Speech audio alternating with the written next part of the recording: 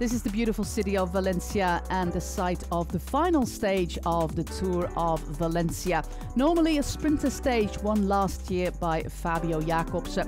Only 92 kilometers from Paterna, a suburb of Valencia, into the city.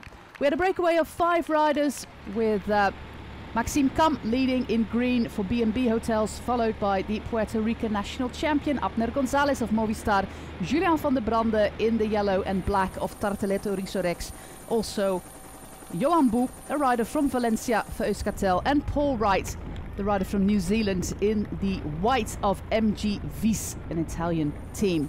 Julian van der Brande gets dropped from the breakaway when there's some accelerations by Johan Boe and Maxime Kam, meaning that we have 4 riders left in the lead. But they also know that it's very difficult to defend a 45-second lead, with these guys aiming for another stage win with Arnaud Démare. Stefan Kung in the yellow jersey has an important role in that sprint train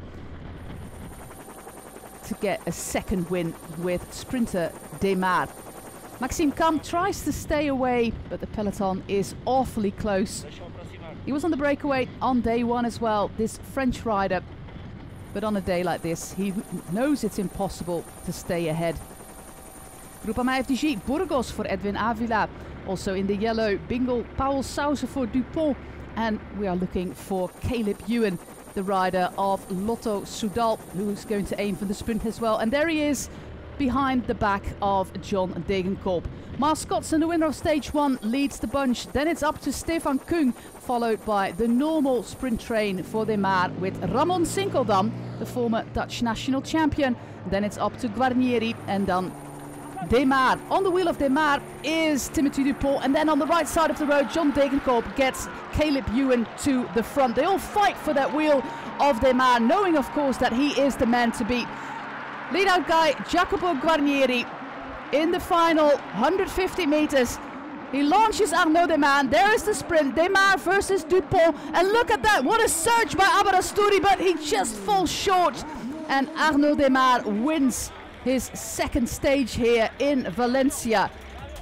But look at that jump of the rider in the green and white, John Aberasturi. He almost wins this stage. If the finish line would have been just a meter further, he would have made it, but it wasn't. And Arnaud Démare wins the stage ahead of Aberasturi. Dupont, Consoni, his sister won the women's race today. Joyce, Ewan, Molenaar, Welte, Thijssen and Di Felice. Meaning that Démare has his 3rd win of the season, 2 here and 1 in France in La Route Tourangelle. And 4 wins for Groupama FDG, because Stefan Kung won the time trial and he wins his 1st overall classification, beating Nelson Oliveira and Enric Mas. It's a result that Kung didn't expect before this race, but he's happy with it nonetheless. What a magnificent week for Groupama FDG, 4 stage wins and the overall general classification in the Tour of Valencia 2021.